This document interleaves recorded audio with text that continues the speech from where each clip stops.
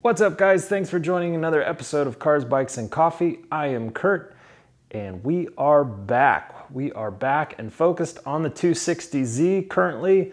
Today, the goal, hopefully, is to get the engine completed and assembled. So, stay tuned. All right, so we want to get this engine built and assembled today, so hopefully we will be able to do it. And if you haven't seen the previous episodes where we built the bottom end and the head, go see those. Links will be in the description. But what we want to do is mate those together and get all the auxiliary pieces on, so that way we can get ready for the 260Z once it comes out of body and paint, which it's almost done. First things first, we want to get the block ready for the head, and the first thing I want to do is just make sure that top dead center is marked on the timing marks. So I'm going to show you what I'm talking about. All right, so this is a step that you don't have to do, but since I have the tools and it's relatively easy, I'm going to go ahead and do it, and that's to find the true top dead center for cylinder number one.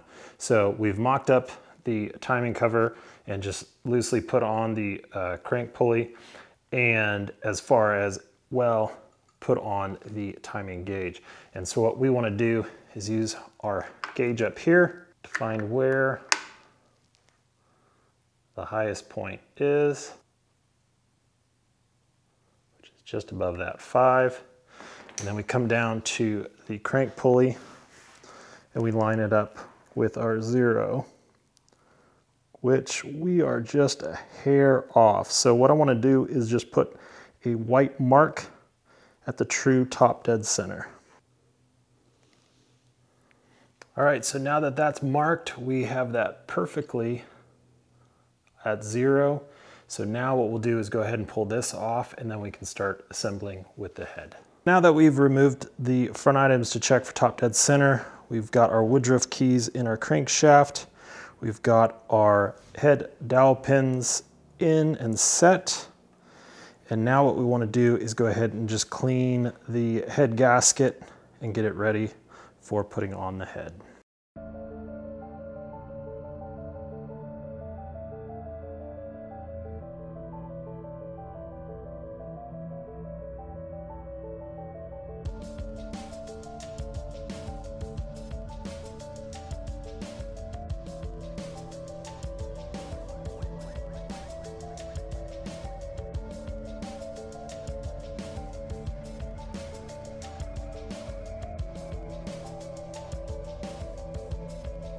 All right, so we've got the head and the block together, and just a couple of main points.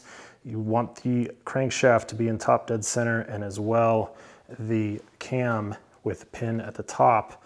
So that's top dead center.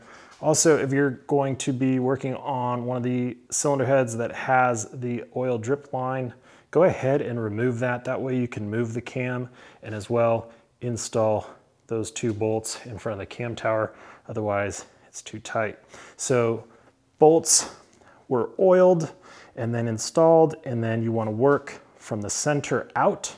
And then we went ahead and did that with the torque. So everything's to spec.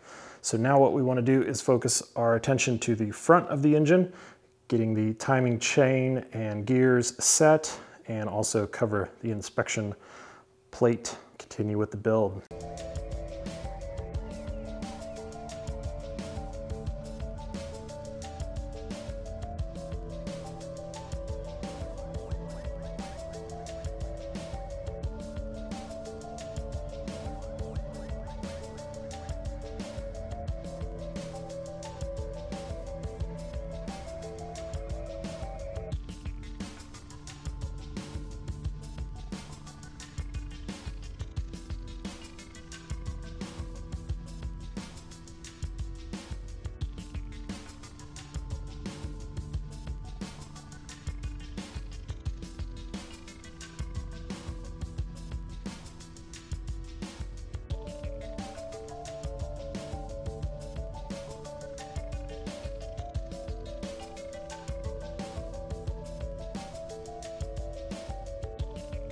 So now we've got the timing chain and the gears all put on. A couple notes: when you're adjusting this side of the tensioner, you want these to be parallel. So you have to move it in this fashion to make sure that the chain runs parallel to each other on these 2 points.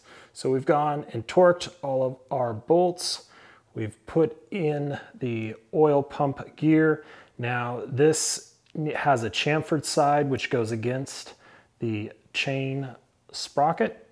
So we put that on, and we also put the alternator bracket on as well. So now what we need to do is prepare the timing cover and get that put together. Now what we want to do is move our focus to the front cover, and the first thing we're going to do is grab our crankshaft seal, and we're going to put it in place, and using a soft mallet we're going to just tap it into place.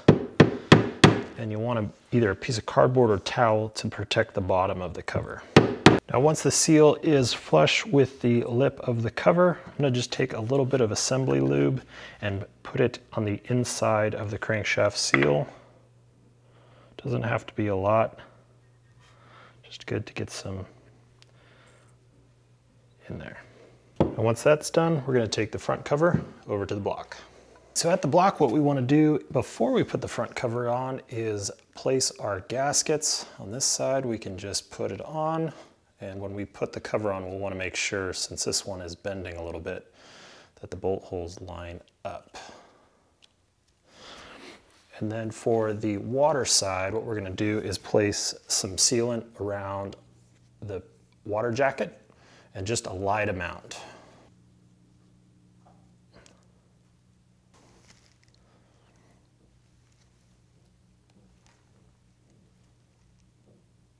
And now with our gaskets placed, we're going to carefully place our cover on.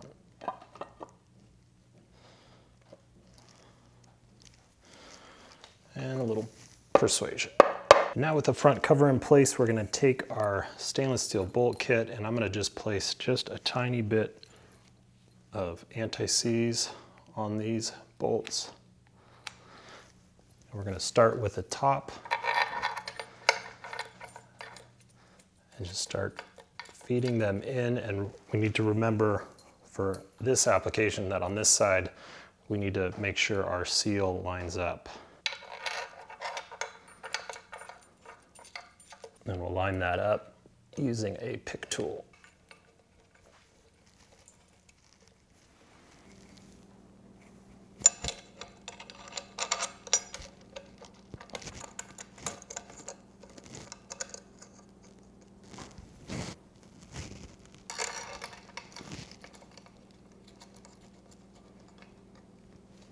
And now that we've tightened our bolts as far as we really want to go, we're going to go ahead and torque them all down. Now what we want to do is go ahead and put the head to the timing cover bolts in, a little bit more anti-seize.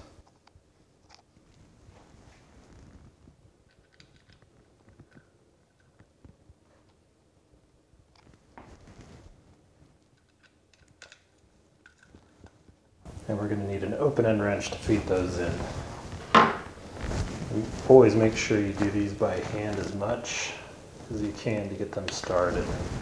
So now that we have the bolts from the head to the cover snugged down, we're going to go ahead and torque them. And the way we're going to do that is using an open wrench. And the key thing here is you want to do that from the side. You don't want to make the length of the torque wrench longer. You want it to be about the same length.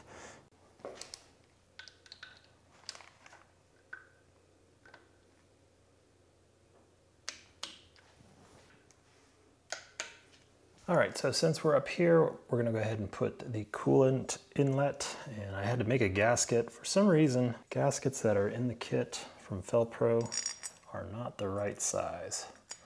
So we put anti-seize on the bolts and a little bit of gasket sealant on both sides of the gasket. And now we'll torque these down to spec. And now for the distributor adapter, this one simply just bolts up. We put some anti-seize on the bolts and we'll torque these up. Now we want to put the damper pulley on. We're just going to line up the slot to the key. And this will need a little bit of persuasion. And we'll torque that down. So we have a piece of wood in between the block and one of the throws of the crank. And we're just going to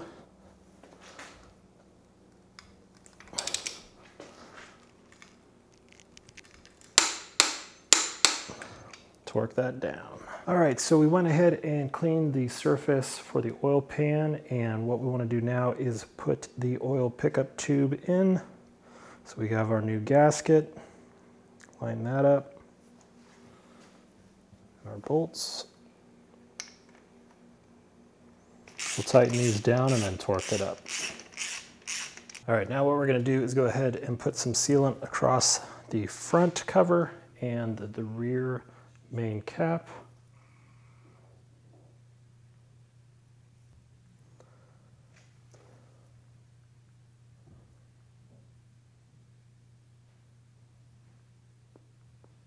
Now we're going to place our gasket, lining it up to our holes, placing our oil pan. We're going to place our braces.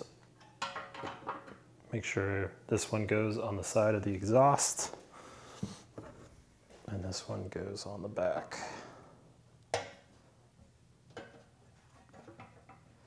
And now we just need to prepare all of our oil pan bolts. All right, so now that we have our oil pan bolts all set, just want to show there are 3 sizes. So you have 2 long ones, several a little bit long, and then some really short. Now let's go to the engine, and where your 2 longs are going to go are in the back main. And then the medium-sized bolts will go on your braces along this side, and then as well this side, and your short will go in the front of the oil pan.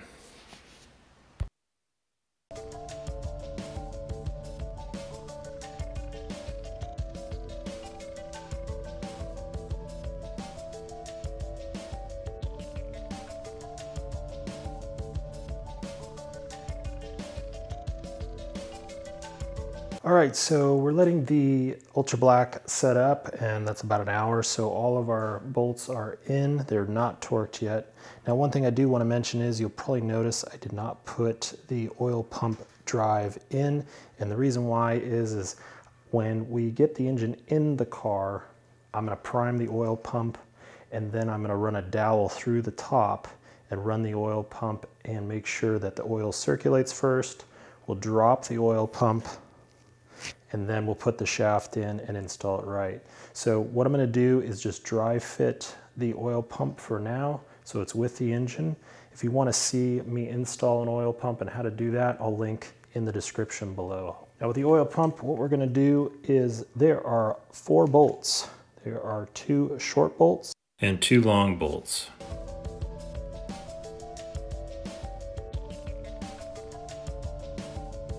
All right, so we've torqued up the oil pan bolts, and the way I like to do it is to sneak up to the torque. And what that means is I went to 3 foot-pounds, then 5 foot-pounds, and then 7 foot-pounds. And then I'm gonna let it rest for a while, and then I'll go through it again and just double check. This is the one thing that is the hardest to torque once it's in the car, you know, with the cross members. So we wanna make sure we get that right. So now that everything is in, we need to put the water pump in and then the thermostat housing. So we're going to rotate the engine and then take a look at those things. All right, so the first thing we want to do is put our sealant on our gasket for the thermostat housing, and we just want a light layer. Do that on both sides. There's 2 bolts for the thermostat housing, 1 long and 1 short. And the one thing I will say right away is that I'm leaving these old sensors on for now, and I will replace them once we're ready for coolant.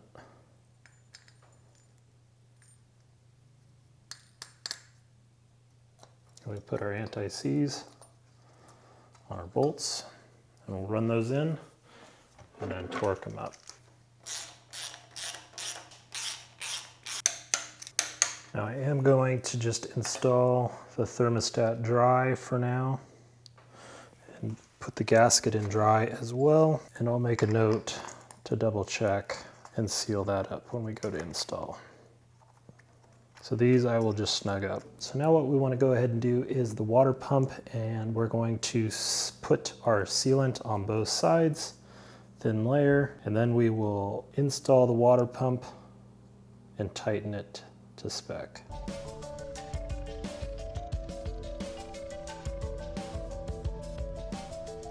All right, so we've got the engine assembled. There are a few things that we're waiting for, mechanical fuel pump cover. We need to put the oil sender on, and of course the oil filter and the alternator. We do have the valve cover off to the Z store for their acrylochrome, and that's like a powder coat that has a mirror finish. So it is coming together. What we're gonna do once the body comes back from paint, which should be soon, we'll get this installed and get it started. So next what we're gonna do is start working on the intake manifolds and the carbs and get those all cleaned up. I'm also gonna do some plating. So if you're interested in that, make sure you check it out. So thanks so much for watching. If you guys like what you see, consider subscribing.